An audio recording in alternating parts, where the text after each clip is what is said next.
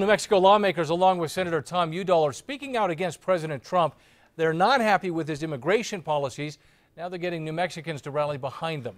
News 13's Madeline Schmidt is live at the Roundhouse in Santa Fe with that story. Madeline?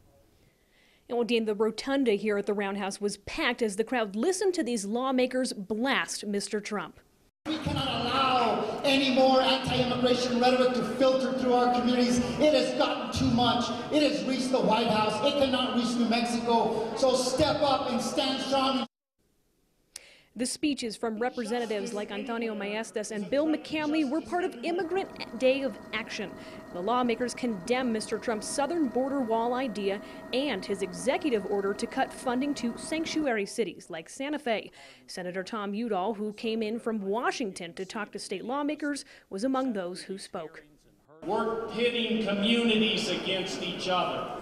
We're erecting a wall that would not secure the borders, cost taxpayers a fortune, and risk the relationship with one of our closest allies, Mexico. The lawmakers got plenty of cheers from the large group that gathered in the rotunda.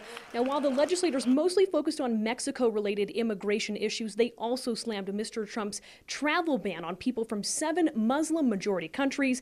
We did reach out to Republican lawmakers to get their thoughts on today's rally, but we were told it was of little concern to them. Dean, back to you. All right, Madeline, thank you.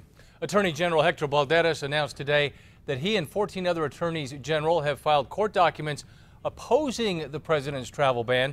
Balderas says the ban is bad for New Mexico and will affect hundreds of doctors, students, and other lawful visa holders. On the national front, just this afternoon, the Justice Department urged an appeals court to reinstate Trump's travel ban. They're fighting a court order by a federal judge in Seattle who issued an order temporarily blocking